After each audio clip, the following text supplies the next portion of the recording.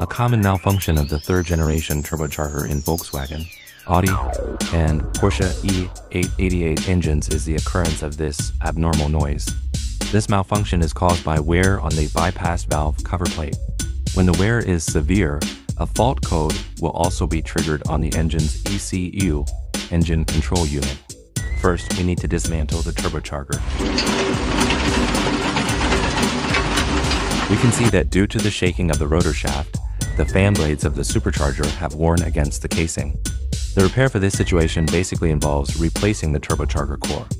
All our cores have undergone balance testing before dispatch, so they can be used directly.